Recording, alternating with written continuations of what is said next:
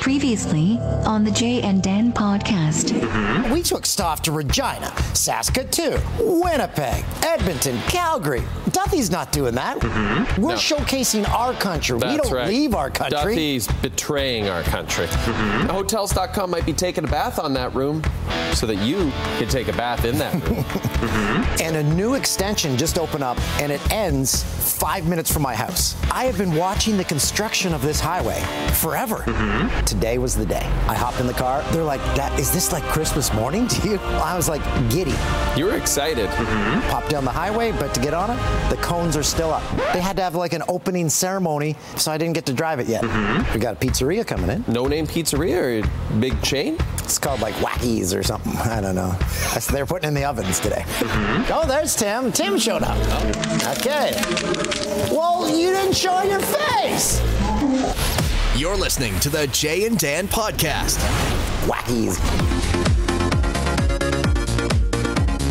Dance. Dance. The name of that pizzeria? Twisted. Tony Twist. He owns it. That'd be a good name for a pizzeria owned by Tony Twist. Was it Tony Twist I ran into one night like 5 years ago? And he's like, remember that night we had in like London or something? I'm like, we've never met.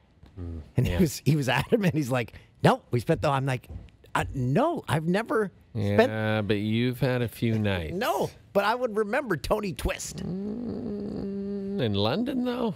But you would have been with me, too. How many triple G&Ts had we had? And the G&Ts are good in London. You would have been with me. No, London, Ontario. Oh. I thought we were talking about London, England. Nah. Oh. London. I've only been to London twice in my life. I was with you both times. Yeah, so maybe you're right. I don't think we have met Twister. So that's been Twist Talk. Twist ties. We tied a bow on that one. Have you been to more cities with me than anyone else? Oh, for sure. For sure. Yeah. In this country, definitely. No question. Well, yeah, because even my parents, we didn't travel that much when we were young. I guess we went playing hockey as a kid, went to a lot of small towns. That doesn't really count. So cities, yeah, 100%. Oh, those tournaments, though, when you'd go and you'd take over the floor of a hotel, the mini sticks going on, and the parents, don't come in here! Like all the parents just boozing it up in the hotel rooms. And just, you can imagine owning a hotel and having all those kids, and then, like, why would you ever do that to yourself? Hey, go to that business. Those rooms are full. Oh, God. And then there was always the hockey bag room. That's right. You never get that smell out of those walls. Oh, by golly, Jesus. Just put that one in one of the smoking rooms. Yeah, I don't think they have smoking rooms anymore. I was listening to the Conan podcast. John Mulaney was on. Love that guy. He said he's a smoker. I was like, there's certain people you just would never peg them as a smoker. And that is one of those guys. That really surprised me. If you want to see great stand-up, watch John Mulaney stand up on Netflix. It is top-notch. He is, and as Conan pointed out, he's like from a different era. He's like from the 40s. Yeah, they were talking about their shared family history, both Catholic, both kind of had parents who were sort of old-fashioned almost. Like the world that they were experiencing outside of their homes was very different than the old-fashioned Norman Rockwell-like world inside their homes. Probably much like our upbringings. You had a very old-fashioned type upbringing. A lot of farming, a lot of fiddling around the kitchen table on a Sunday. A lot of hoedowns. Come on, it'll be fun. Dancing with the pigs would come inside. You'd allow the pigs to come inside, and then you bring them up on their hind legs, and you dance with them. River time. Hey, Mulaney did say something, and I wonder if you picked up on this too. About when someone says, "Oh, I really liked your special," and then he's always like, "Oh, thanks." But he now actually takes that in and says, I really appreciate that because we have people come up to us and they say, hey, we watch your show all the time. We grew up with it. And you kind of feel embarrassed. You just say, oh, thanks. Really appreciate it.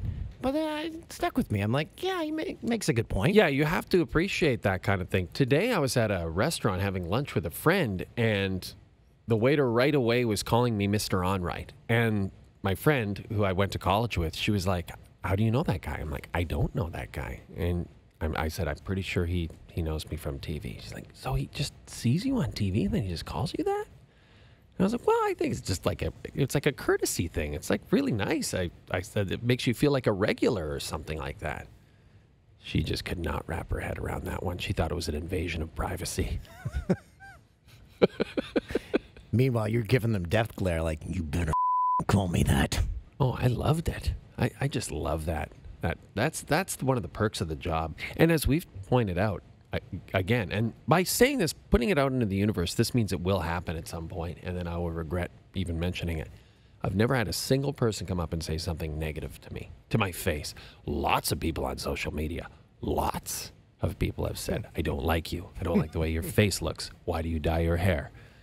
Yeah, that was the latest one.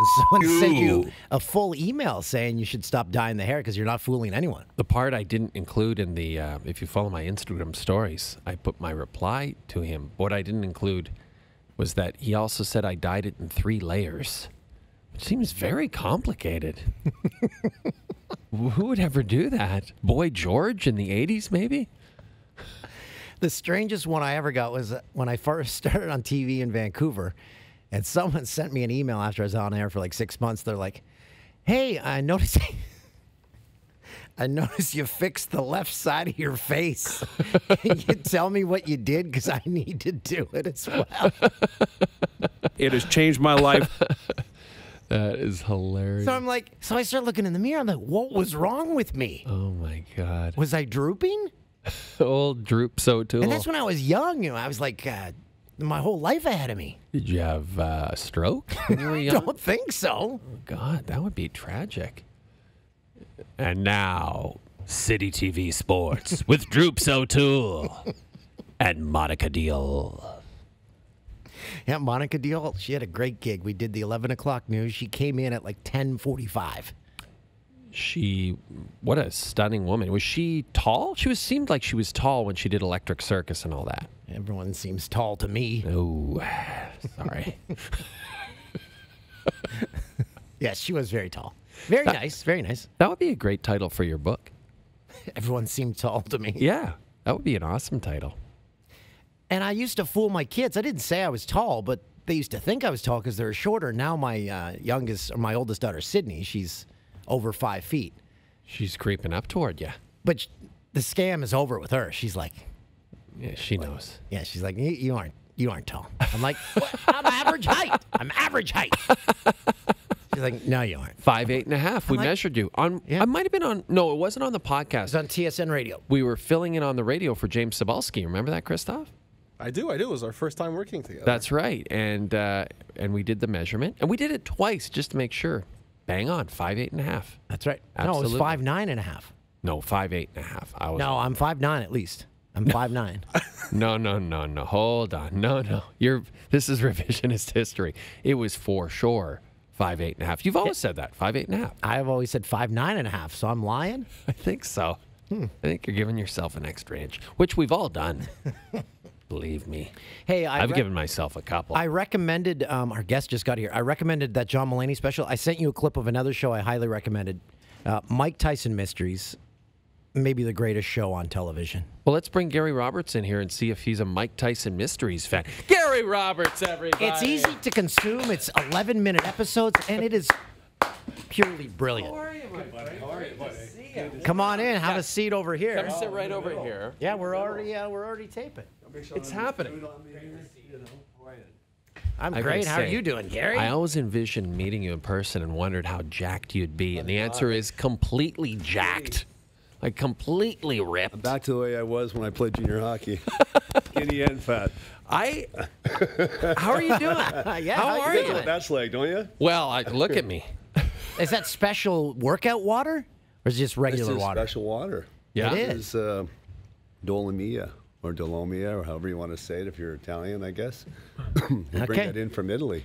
The Wow. Italian Alps. Oh, really? And that helps. Drank out of the spring probably now 5 years ago now. Wow. And went down and did a deal with the company, and they send us over water. I'm trying to, evolve, and I'm a bit of a green guy, so Right.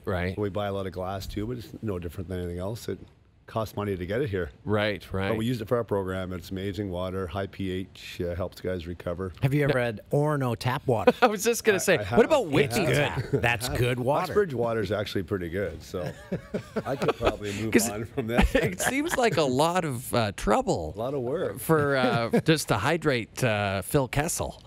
Well, that's why we're a high-performance program.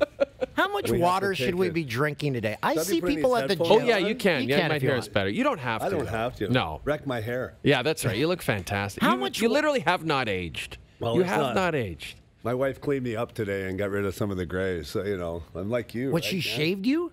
Well, no, there's a little dye, Oh, clean okay. it Oh, up. okay. So I look good. I mean, you guys look good, gray. Me, not so much, but What are you talking about? You look fantastic. I'm Do you- okay. how much are you actually working out yourself? Like just you, because you're working other people out, but just what about you? I would say for me, I still skate twice a week. So I skate Tuesday mornings with a bunch of alumni and some young guys that push us up at the NTR rink in Newmarket, owned by Wes Jarvis and Mike Gardner.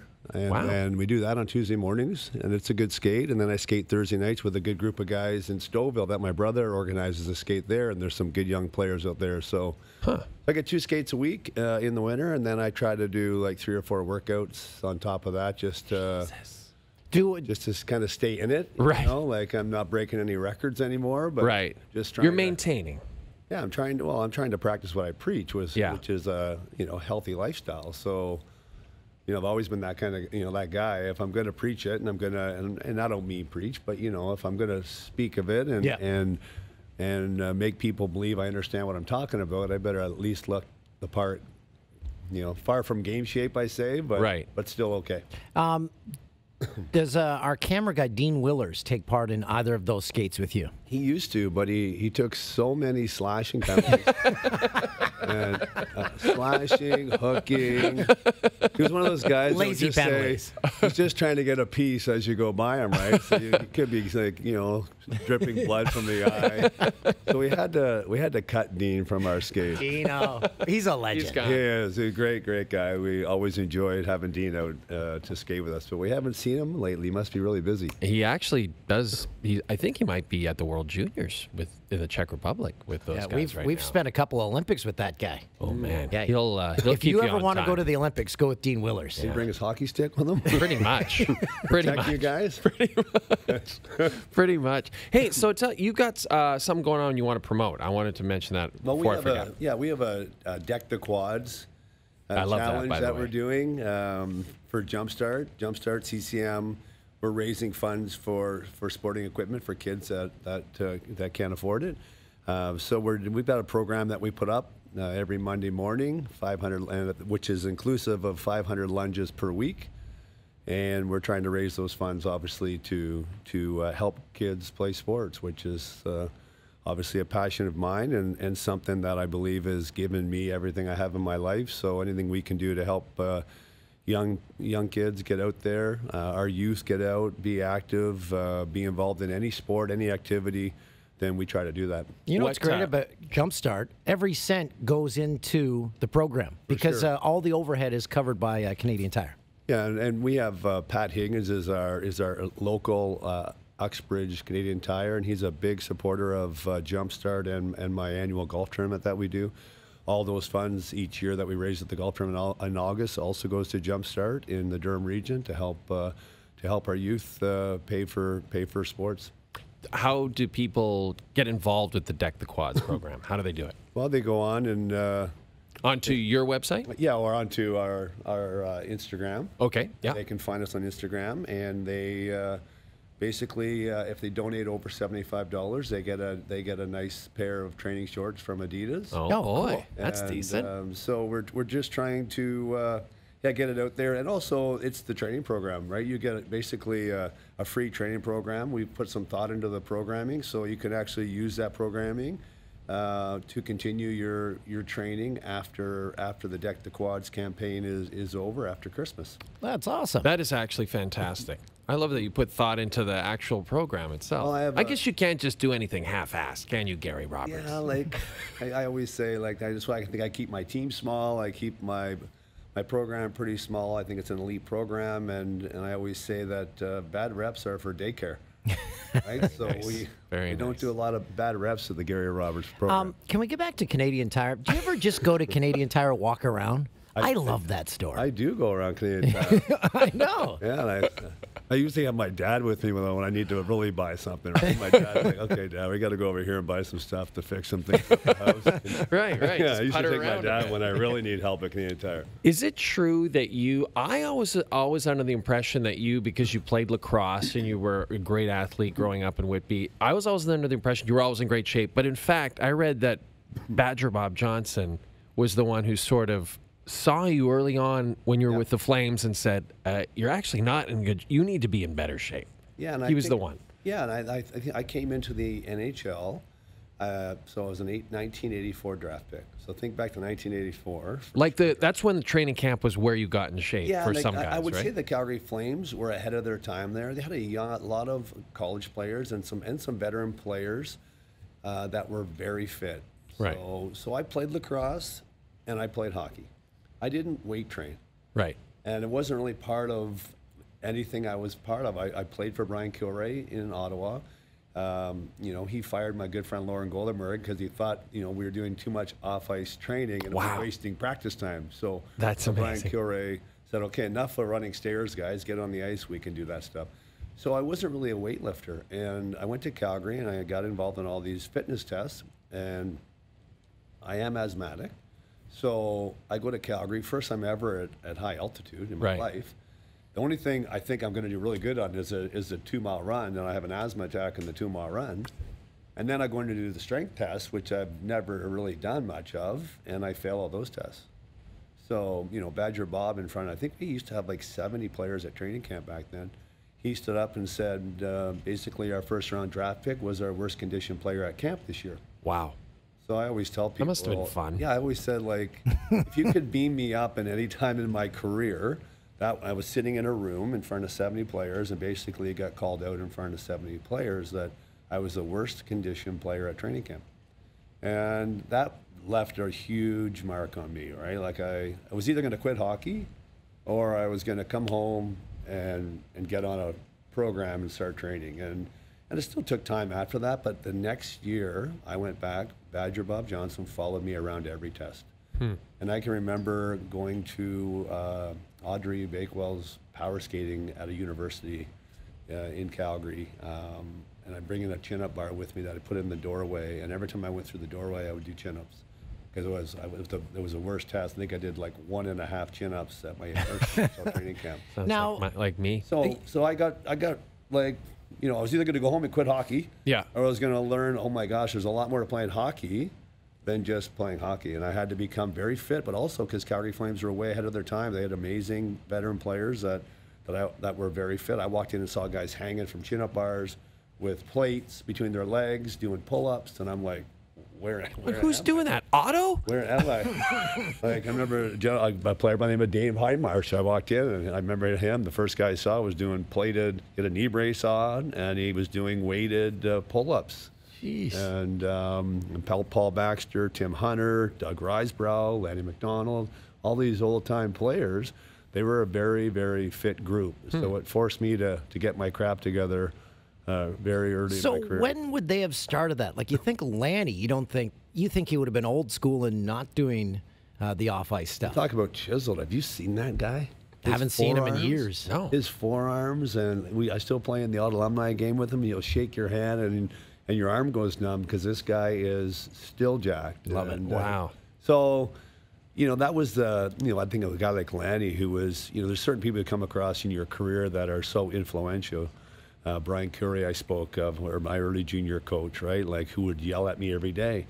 But, he would say, if I stop yelling at you, kid, it means that I've given up on you. I actually think you can do something. Right? And Lanny took me under his wing along with Joe Newendike when I first went to Calgary, and he was such an amazing mentor for Joe and I taught us so much about how to act on and off the ice. So I was just fortunate to come across those people early in my career that I think I use a lot of what I learned from those guys today. I feel like we should get right into this list. Well, I just wanted to ask one question. So you train guys in the off season, but you played lacrosse all the time growing up. So what do you say to a current athlete now that is not in junior hockey, that wants to train all summer, but his parents or someone else is trying to tell him, no, you don't have to do that all summer. You should play other sports. Because that must have been influential. You won championships in lacrosse. For sure. And I still, believe me, there's still a part of me that really wants players to be multi-sport athletes for as long as they can. Like, I totally believe in it. I totally believe you become a better athlete by playing other sports. Doesn't mean you have to play rep everything, because rep lacrosse is as busy as rep hockey. But for example, our program every summer, our athletes, our players go out and they play a different sport every day as part of their warm-up. Right? Like whether it's spike ball, whether it's basketball, whether it's soccer.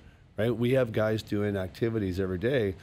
They're working on their athleticism without them really knowing it. And we do that a lot with our younger players and even our pros. I got to go out to the field sometimes and say, okay, guys, enough of the spike ball. Right. We got to go lift some weights. Right. So I'm a big fan of being a multi-sport athlete for as long as you can. Unfortunately, now, today, you're having to specialize much earlier than we used to have to. Yeah. Gretzky talked about that. You know, like he played baseball in the summer, and he's like, I that's what I want people to do. What you just said, literally. Literally. So I still think there's an element that we as adults and as coaches and mentors, I still believe that we need to encourage players to be as active as we can in other sports, and we try to mimic that in our summer program. Speaking of your program, can we just quickly touch on that? Yeah. You mentioned you try to keep it small. Is it like, how do you get in? Like, if I'm an NHL player and I want you to train me, Yeah. Is it sort of the kind of thing where you have more people requesting to be trained by you than you are capable of fitting into the program? Yeah, like, I mean, we train out of St. Andrews College, which is an amazing all-boys school in Aurora. But our facility can only handle so many. Yeah. And I've brought in younger players from, 06s to 02s as we do the birth years nowadays. I brought in those younger players to also have an opportunity to see what some of the pros do, but I can only handle so many. So when I'm taking a new client, it usually comes from a referral from an agent or from an organization that have asked us to take on this client, and many of our clients are local. Right. We're in a market, fortunately, that have a lot of hockey players. So I haven't really had to go outside our sport to create a business. I've had an amazing team. I'm a big team. Like, I believe, for me, I had a team behind the team that helped me make a comeback at 30, that helped me, play 13 more years in the National Hockey League.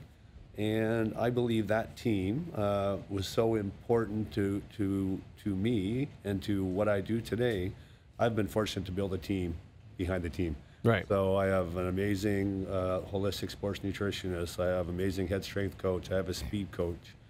I have an assistant. Like, it's a small group. I have a chef. Athletes Care, and our amazing health provider that gives our players treatment. So I know that I made my comeback because of what I did away from the rink, not what I did at the rink. So I've tried to mimic that and give that to all the players in the summertime, so we can give them the best possible program and the best possible chance that they're gonna become better players after they've been with us.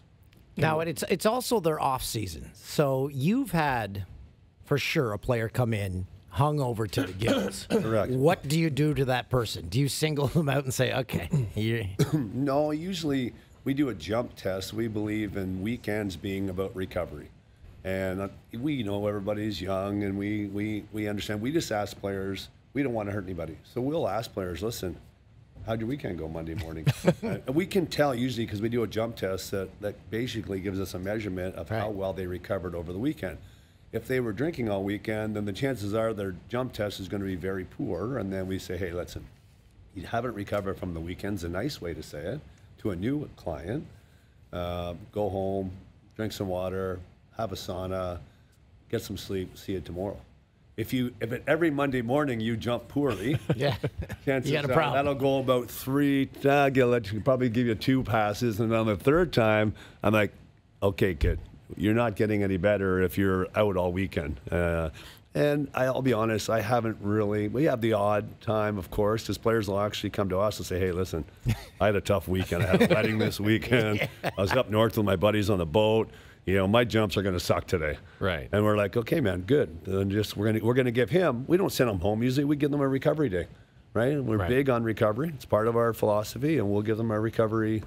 We'll give them a recovery workout to just get a sweat and get through the day, and we won't do anything too severe that they risk hurting themselves that day. I think we should start. So we have an incredible list here of players you played with, coaches who have coached you, and players.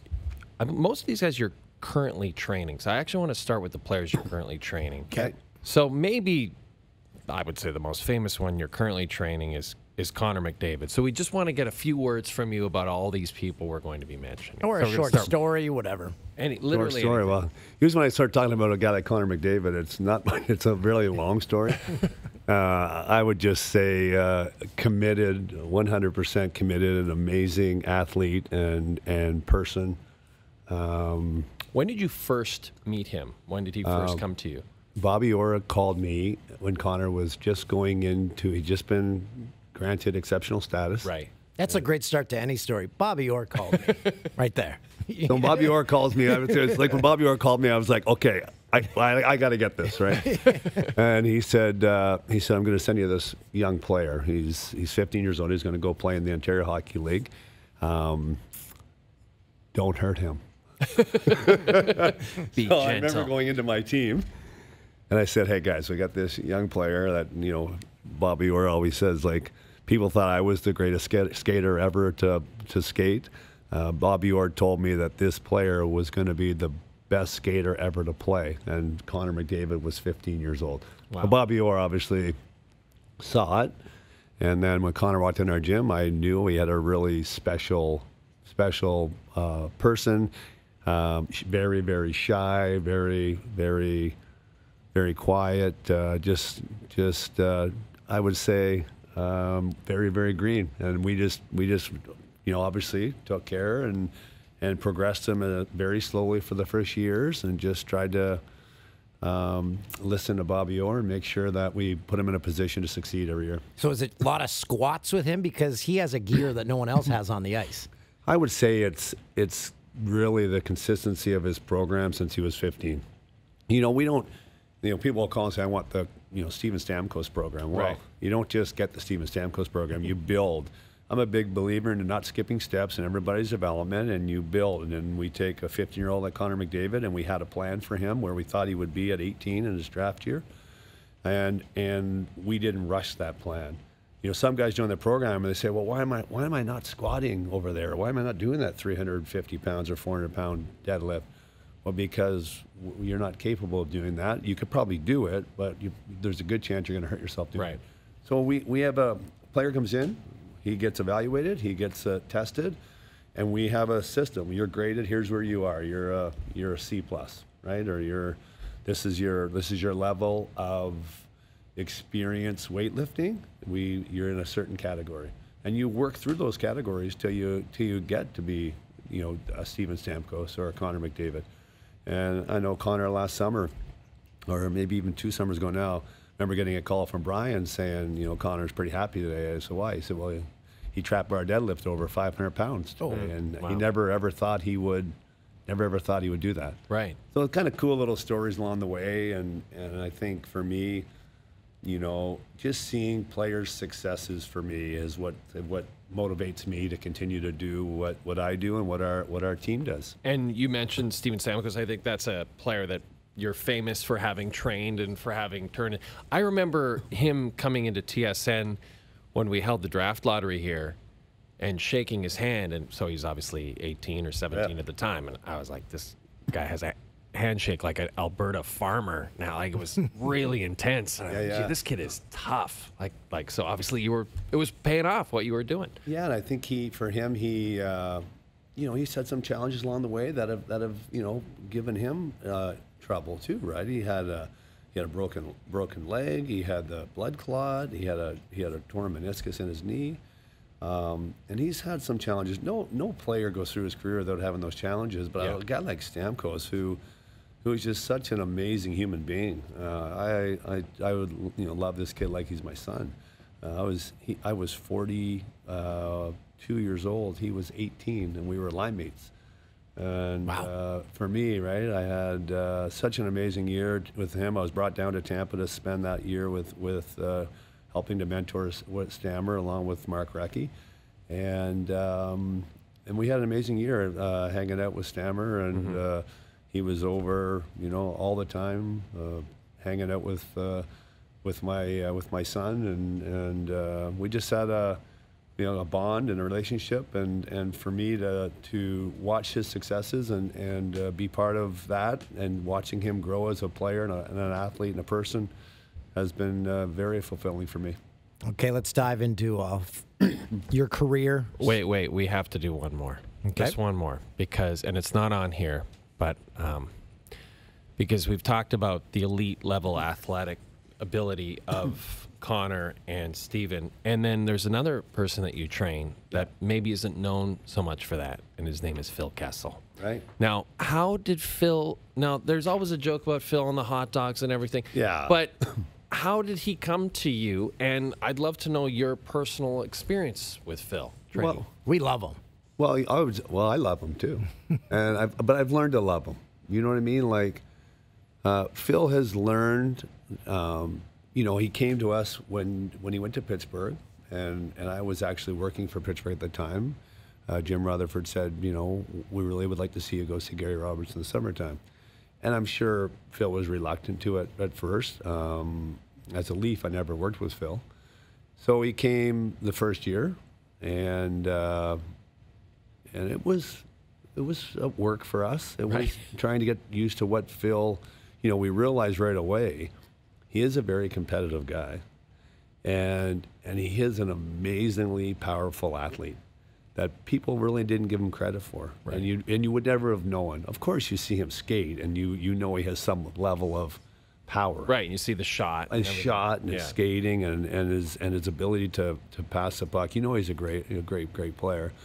But I would say over the years, he wins the Stanley Cup his first year with us, wins the Stanley Cup the second year with us, right? So I then obviously, like, I'm texting him in like June, because he's not texting me, right? I'm like, Phil, where are you? When are you coming back? He says, the golf course in Florida closes July 4th. I'll be in July 4th. But the truth is, like, I kid around a little bit with that, and that's him, but that's his personality. But he is so much fun when he comes to my program. My staff love him. The players that enjoy being in the gym with him, But he'll be looking like he'll have a 300 pounds on him on a single leg rear foot elevated split squat with a safety bar, and someone will be yelling, whether it's James Neal yelling usually at him down at the other end of the gym, and he'll actually turn and talk to him while he's squatting this 300 plus on one leg. And I'll be looking at Phil and like, Phil, can we focus here for a couple seconds so this doesn't drop? But he's learned to, I think he enjoys the program. He enjoys that we're serious, but I recognize it's the summer, like Dan mentioned, right? It's the summer. It's got to be fun for them. It can't be an environment where people are yelling at them. And everyone's different. Everybody's different. Some guys need to be yelled at, right? James Neal needs to be yelled at. Yeah. Right? Does the real deal get a Whippy discount? He doesn't actually. He's so much work that he actually pays me more. But he's always smiling, though. He is. He's a sweetheart. But I think for me, that's the environment we've tried to create. We tried to create an environment for athletes that's very positive. And it's very relaxed, but at the same time, there's that element of seriousness each and every day where we're working and getting better. And I can say that whether it's my strength coaches, our chef, the therapists, I've tried to create a real environment that players want to come back. I had such a great time last summer. Like, we are dialed in. We're dialed in on the food. We're dialed in on the recovery. Yeah. It's all part of it. When you join our program, you get the whole program. It's all I'm encompassing. sold. Right? I'm sold. Yeah, And you it's got to not just train the Dan. top athletes. Like we have some young players that have evolved over the years, and I think being around Steven Stamkos and the Connor McDavids and the Tanev brothers and Tierney, Shore, Anderson, these players that have been with us a long, long time, we've created a little family environment there that the players genuinely enjoy. Pushing each other And coming back to every year. and coming back and getting and becoming better. Yeah. So it's been fun for our whole group and team to. You have to. I have to give a quick shout out to Sylvie, who works and she trains my wife. Toby, She is a machine. She's the Yeah. fittest person in my program. Perfect. Sylvie. So why aren't you on the judging program? Judging by the check I just wrote to her. I can't dispute that. We I love can't you, dispute Sylvie. Sylvie is she's the rock for our program. You'll have to get me a program I can do at my Fit for Less. It's, Fit for I that. think we've got 7 weights. They go up to 38 pounds. Well, we can just lunge, drink water, and lunge. I asked you up at the Deck top, how quads. much water should a regular human be drinking? I would say, truthfully, like 2 to 3 liters a day if you're not active. Okay. Is that you? Not active? No, I'm active. I Are work you? it every day. Do you? Yeah. So, and I say to my athletes, if you're very active and you're a sweater, some guys are real sweaters, some guys aren't. I would say 4 to 5 liters a day if you're a real sweater. Oh, So- that seems like That's a lot. It's a lot of going to the bathroom. That seems like But a yeah, lot of being. but your body gets adjusted. Like I probably drink at least 10 of those in a day. Wow. Right? At least. You always talk about your dad being on the farm I and probably working drink all too much water. Yeah, my dad wife would- always thinks I pee out my vitamins. I drink too much water, which My dad would You're right, work in the but- field all day at the farm. He'd come in, have 1 glass of water, and go back out. I give my dad a bottle like this, 500 mils. Yeah. And I'll give it to him on Friday when he comes out of the house to watch minor hockey. And on Sunday, it's like still not gone. And I'm like, Dad, you haven't drank 500 milliliters of water all weekend. And so, yeah, my dad's very similar to that. And I'm yelling at him every weekend. Okay, we got to go through a little bit of your career here, Toolsy. I'll let you. Okay, we got to start in Calgary and Mike Vernon. Yes, my roommate. Oh, really? Yeah, we were roommates. I always got to room with the goalies for some reason. I had Rick Wamsley. I had Mike, Wammer. What a guy. Wammer. Well, yeah, I had some great roommates early in my career. I had Matthew Tkachuk was texting me last night because he was out with Mike Vernon last night. They must have been at a flame function, and Mike Right. Vernon was there. And he just sent this note that said, beauty. Right? So we always joked around. I said, well, say hi to Mikey for me. I said, he used to go run and get the ice for me for my cold baths on the road. Wow. Because I would do cold baths on the road, and that was in my my late 20s. And Mike Vernon used to get and then he said, well, yeah, after Rob sat in it, I used to put my beer in it. So, Mike Vernon was a great roommate. He took good care of me. So you mentioned Lanny. There's one I want to ask you about. You guys got him in a trade. John Tonelli. Like, talk about a hard worker. Oh, he was, for me to have a guy like John Stanley come to Calgary, those are the kind of players that had such an amazing career and worked so hard every day and were so professional. I just remember how good a guy he was and how well he treated the young players. Like, we had a lot of veteran guys in Calgary, and I think our young players really benefited from having guys like John Tonelli in the organization early in our careers to see the professionalism that they carried each and every day. How about Al McInnes? Did he dial back the slap shot in practice? He did. He was so good at it. Like, he could shoot it so hard, though, and he was so accurate. You would never know it. Like, looking at his curve, you'd think, oh, my gosh, the odd one would get away, I remember. But he was an amazing D-man, amazing shot. And the same thing, like, he was hard on me. He was hard on me early in my career, as I think he went through a bit of a tough time with his fitness his first year, too. So I would say he wasn't my best friend early in my career, but I definitely learned to, we still talk to Calgary guys. So Vernon, Neuendijk, Suter, McInnes. We were considered at one point in Calgary, we were considered the couch. You know, and You guys must have owned that town. and we always, once in a while, we get this group text going. So the crazy thing is that some of us get it, some of us don't, because we're so, technically, Right. yeah, not up to par on our phones. That Right, we're like, right. did you get that message? We're like we're losing texts, and we're like, oh, okay. I love that. Yeah. Do you guys still do you do alumni stuff with the Flames? You played for a bunch of teams, so Yeah. there must get so many requests to go to different places. Yeah, I would say usually it's Calgary. I try to do Calgary stuff, a little bit of Toronto stuff. I try to do a little bit, but I think with my business and with my kids, right? Like I have 3 young kids at home, so Yeah. I have an older daughter, and then I have a 9, 10, and 14-year-old. So I'm busy guy, and so I don't get to do as much alumni stuff now, especially with my boys playing minor hockey. I was lucky, right? Tonight's a good night because it's usually a quiet night for me. Right. No, we appreciate you hanging with us for a little bit. Okay, how about Let's go to where are you going now? should we stay in Calgary or go to Carolina? Let's go to Carolina because I well- just realized you played with Jeff O'Neill. Yeah, Oh we my got to God. bring up O-Dog.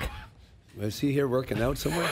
Do you guys have a gym in this place? No. Is he in the gym right now? Negative. Did you at any point playing with him? I remember when he first appeared on TV with us, and I said, I've told the story a million times to Mark Milliere, who was our boss at the time.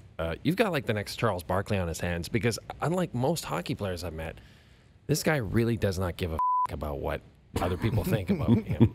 Are you allowed to say the F-bomb? Oh yeah. We Wow, we bleep it out. Yeah. Yeah. That's impressive. Yeah. Jeff O'Neill's just one of those guys that he's never changed, right? He's always had that personality. It's not like we woke up and acts like he does today. He's acted like that his whole life, right? And I think that what makes him so authentic is that he doesn't really change for anybody. He is who he is, and on a serious note, I'm really proud of him. He's done we all struggle to find something in our life after hockey that's meaningful, and you try to find your niche per se. I'm really proud of him for what he's done and how well he's done here at TSN. He really has found a nice life after hockey, and he's very good at it. He really is. How about Just working on his fitness. Well, that kind of dropped off after we weren't teammates anymore. I think so. How about Arturs Urbe? Archie. Is it possible to have a short conversation with Arturs Urbe? The Cobra. He used to poke check us in practice, right? He was telling us the history of hockey when we ran into him in Russia. He was like, "Well, it all started." He did like to talk, but we used to get mad at him because he would literally poke check us in practice, and he was so good at the poke check. He called it the Cobra. And he would just dart out in practice. Meanwhile, you're not really expecting it in practice. Next thing you know, you're on top of him inside the net because you crashed, right? A great goalie too, right? I think he's found a way to have a pretty good career for a smaller goalie, but his exceptional work ethic. Paul Maurice was one of your coaches there. Yes, right? he was. Yeah. Paul Maurice was. So back, like we always talk now, like we think if we were actually talented enough to be players, that would be the coach we would want. He just seems like he treats people with respect. And was he always that way? Was he? I would say he was. I obviously was making my comeback in the NHL at 30, so I would have taken any coach. I was just happy to be back playing. And he probably wasn't much different in age than you. No, we're about the same, very similar age. So I remember getting to Carolina, meeting Paul. I think what I loved about Paul Maurice, and I would say he's one of my favorite coaches that I ever had in my career. He was just very, very inclusive. I would say he had used his veterans for feedback. We would have regular veteran meetings, and he'd ask what we thought as far, and not that he did everything we said, but we had a good group down there. Ronnie Francis being part of that group, and Glenn Wesley. So we used to we just have lots of conversations with him. And do you guys need more in practice, or do you need less? We'd say, hey, I really think the team's tired. We need a day off. Right. Or we're not skating that hard in practice. Need to do more. And he was just really good that way. And I really enjoyed Paul Maurice as a coach. And I would say, under the circumstances in Carolina, he did a great job. And it's nice to see him having his success. His practices were great. I just remember how hard his practices were, and I love the pace of his practices. And I bet the Winnipeg Jets feel the same way today. Yeah. Let's go to another coach in Toronto, Pat Quinn. So Pat, for me, we always appreciated his leniency. Like, he was a burly, like when he spoke in the dressing room, we were all listening. But he gave us some freedom to be creative on the ice. And, I remember my good friend Brad McCrimmon, right, who's no longer with us. Love him to death and miss him every day. But Brad McCrimmon used to call me and he'd say, Jesus, you Leafs, you guys are so tough to scout. He said, from one line to the next, I can't figure what the hell you guys are doing. Interesting. Because we had some freedom. Pat gave us that freedom. In the end, we probably didn't really win because we didn't have enough structure. Right. And we lost in the games against Jersey and Philly. Right. Those teams that had really structured. And were tough to play against and really tight offense. Interesting. Like, we used to kid around, like, hey, boys, like in the dressing room, we would say, hey, boys, make sure Eddie gets at least 40 shots tonight. Right? Because he plays his best. He plays his best when he gets 40 shots. Yeah. Or Cujo. Right. Make sure Cujo gets 40 shots. Like, if you look at it, would Cujo have anything less than 30 shots, he didn't have a good game. So we used to love giving breakaways to teams and 2-on-1s because we used to be creative, but we turned pucks over. But Pat gave us that license to be creative. And I think that's why in those years, we were a really fun team to watch. But if you're a scout, like my good friend Brad McCrimmon said, I have no clue what you guys are doing. So in a way, it was a benefit that we played that way. But in a 7-game series against teams that play a different, like Carolina, for example, we end up getting beat because we were a little too free maybe, and eventually it cost us. But I appreciated Pat Quinn a lot. You mentioned Ed Belfour. Why don't we lump in two of the goals? So Ed Belfour, interesting character, and Tom Barrasso. Yeah, I was so excited to ask you about Barrasso. Because well, I'll be honest, he was one of the most hated guys in the NHL. Yeah, I think you come across goalies that were a little different, and I would say Tom was probably different. I would say I didn't really spend a lot of time with him and to get to know him. He was later in his career too. We had a lot of guys coming to Toronto. Like, I look at some of the teams that I played on. When we started adding Ronnie Francis in Toronto, Doug Gilmour came back for his last game. We had Glenn Wesley come up from Carolina. Right, like Jeff O'Neill ended up being a Leaf the year that I left. So Brian Leach, like all the. I'm like, Owen Nolan. Owen Nolan is on that list. Yeah, Travis Green. Yeah, and I met all those players that have come through Toronto. Yeah. You're like, holy crap! Like, did we really all play together? It is actually How did we never win with that group of guys? That's what I would say. I was just gonna say that, Gary. You look at the names on and then we didn't even mention Sundin. We didn't mention Caberlet. Like, well, they were lifers here, so we didn't have to mention those guys. You guys had McGillney. Like, you guys had some really amazing talent. Oh, one of the funnest guys I played with was Alex McGillney. Like, you talk about not giving an F. Like, he just like. I remember walking in the room one day, and I'm like, we used to call him Elmo, and I'd be like, hey, Elmo, like, come on, bud, I got some treatment guys, right? We can get you healthy. You got a bad hip. And he looks over at me. He's in the trainer's room sitting down, hanging out and not getting treatment. And he looked at me and said, Robs, just relax. Let nature heal it. Right? Like, that was Alex McGillney. Where is that guy now? Well, I don't know where Alex is. Like, who knows? But this guy was... What a talent, of all the guys that played, like, he could have 4 pairs of skates in his stall, and he would be changing actually brands between periods. Or he would have one stick that was 4 to 6 inches longer than the other. So he says, when my back feels really good, I use the short stick, but when my back doesn't feel so good, I use the long stick. Like, he'll have, like, like most of us, if your stick's off a hair, you feel it. He would use a stick 4 to 6 inches longer and change period to period. Wow. He was an amazing and what still Yeah, he was amazing. He was an amazing guy. Could you see that Travis Green was going to be a coach? I was just going to ask that. I couldn't. No, I did not think Travis Green would be a coach. I didn't think he liked hockey that much. He always seemed grumpy, right? He always looked grumpy. He still does. He still does. He was grumpy. Maybe that's why he's a coach now.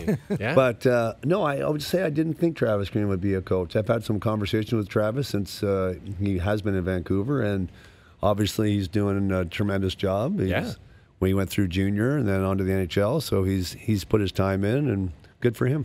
We're gonna go to Florida, like a stint in Florida, and you played. So you played with the whole Overdrive crew. You played with O'Neill, and then you played with Noodles. Yeah, I played with Florida. Noodles too. Both, yeah, what a beauty Noodles is. But that's what I mean. You come across some goalies that are a little offside, and I put Noodles in that category.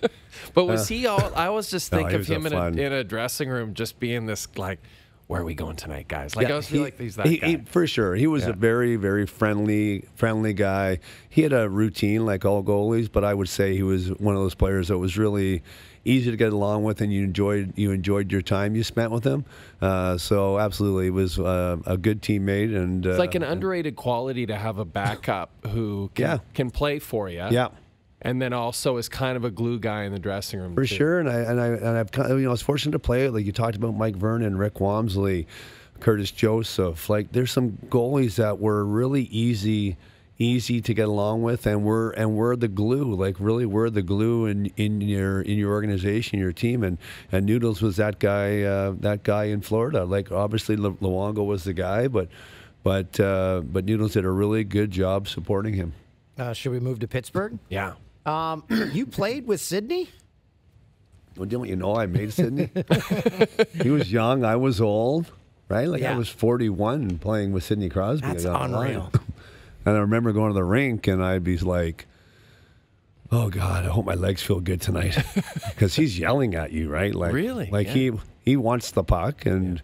And I remember morning skate one day. I was out there cruising around. He's like, Robs, come on, let's go. And we'd do a 2-on-1, and he'd be like a zone ahead of me, right? I'm like, would you slow down out here? He's like, come on, let's go. And I said, if I try to skate that fast in the morning skate, I'm not going to have anything left for the game. So, what can you say? Like, I had my last two centermen, Sidney Crosby and Steven Stamkos. Like, I think about having the opportunity to play with those two players and see the way they prepared and see the way how skilled they were and how professional they were as young players. I think it gave me a real indication of where the game was going, right? So when I started my program, I'm like, these guys are going to be the greatest players in the game for a long time. And so it was a real bonus to me to have an opportunity to play with those two players end of my career. And Sidney Crosby is he's a special person. And you've seen him evolve, because when he first got into the league, everyone got mad at him because he was always complaining to the refs and stuff. He doesn't do that anymore. He's a more Don mature Cherry used Sidney. to always single out Crosby, Right? Yeah. Because he considered him a whiner early in his career, but you never see Sid and that's been a long time. He hasn't done that, right? Of course, yes. He is a true professional, and he's put up with a lot of crap on the ice, and no player handles it better than he does today. The attention that he gets, and you think about the consistency that he's shown over his career, right? Like. Absolutely. Not too many players the fact have ever done that. Kind of similar to your situation where you had a career-threatening injury, you had to retire. When Sid was going through the concussion thing. Yeah, it turned out to be a neck issue for him. Right? Correct. There was a time when looked like he wasn't going to play. Yeah, he had a tough. Did you talk to him over that period? I was part of that a little bit, through his time. It was actually, the year that it happened was in the outdoor game in Pittsburgh, and I was playing for the alumni that year. He got kind of blindsided, right? Was it Beagle in Washington? I think, yeah. So, anyways, so I was there that night, and it was a miserable night in Pittsburgh. It was kind of raining, and so it was fortunate hit that he took, and he went through a tough time for a while. But it seems like those kind of injuries, whether it's your neck or your head. It's just time. You need to take the time and really be careful with it, because you see players nowadays having reoccurring concussions that are out long periods of time. So you want to be careful on your first one that you don't come back too early. Right. We probably should wrap this up because if Yeah. we got to go do the TV side, I could just sit and talk to you for hours. Oh, I know. Gary, Well, about this stuff. We have Monday so nights, many not guys Thursday. Is here. it Monday night? Olaf Yeah. Kolzig, Oh, Vinny Kolzig. LeCavalier, Marty mean, St. Louis. Gonchar. I could just talk to you about Gonchar for an hour. Yeah, another magician. You had technician of Tocchet the as a game. head coach? Great guy. I love Rick Tocchet. He used to come in his wife beater and scare everybody into playing harder for him. I think he used to do arm curls and push-ups in the dressing room when he was mad at us in Tampa. When he took over, he'd come in and his eyes were really big and he was sweating and his big bald head and Oh my God. and I used to cry laughing in my towel because he was trying to scare us into playing harder. So, He's great, done pretty well in oh my Arizona. gosh! For But sure. you know what? I think of that like Rick Tocchet. Like he would say, "Hey guys, I'll be at the rink at 8:30. You want to come work on your game?" Right? That was the kind of guy he was. Like he'd be at the rink. You wanted to get to the rink early, work on your game. He'd pull half a dozen guys. Whoever showed up, he'd be out there helping you work on your game. Like he was a head coach. Right? He did it as an assistant coach in Tampa, and he took over after they realized, how bad Barry was. I was just going to say the Barry Melrose experiment. Yeah, that experiment didn't go so well. So Rick came in and realized that the players needed to just have some fun. Yeah. But he made us accountable, and I think that's because of his honesty and the way that he operates. Players want to play for him. He was a great player. So sometimes you think, well, a great player isn't necessarily going to be a great coach, but Correct. somehow he has transcended that somehow. But from what you're telling me, it's almost like you must have known he would be a coach. For a guy to just say, meet me at the rink at 8:30 like that, like an assistant at that point, obviously Yeah, that's like really going to be a... really loves the game. Really has become, a real knowledgeable teacher of the game, and is willing to put in, like he puts in a lot of time. And you guys know, to be a good coach nowadays, I still believe they probably put in more time than they need to. Yeah. But they definitely have to know your stuff. You definitely have to be prepared and put your time in. think- The game's really evolved, right? And All those things you just said, Barry Melrose didn't do any of those. no, definitely not. Well, Melrose, No. he It said was, Steven Stamkos wasn't good enough to be in the NHL. I mean, well, all over Tampa, these big billboards. And he Steve wouldn't play 'em. Stamkos, He Steve wouldn't play 'em. Stamkos, Steve Stamkos, and then Barry Melrose comes out after 2 games we lose in check. 2-1 to the Rangers. Like, pretty good games. He comes out, these guys are overpaid. Steve Stamkos, we need to send him back to junior. I remember everybody in Tampa going, did he just tell our first overall pick we got to send him back? He's not strong enough. But we ended up, that's when our relationship started, because we ended up working out, Stammer and I. Rick Tocchet came to me and said, let's just get him stronger. And he ended up scoring. Think about that. Like, Barry Melrose wanted to send him back to junior. and then we ended up, training him. I was working with him off the ice. He was missing the odd game to do off-ice workouts. Wow. To get him a little stronger. He ends up scoring 20 goals from January on. Yeah. Right? And then And Barry went back to ESPN. He's still there. Didn't Stammer just get his 400th recently? I think so. I think I told him he's getting close to me. I said, unfortunately, You don't like that? They're not counting my goals in beer league anymore.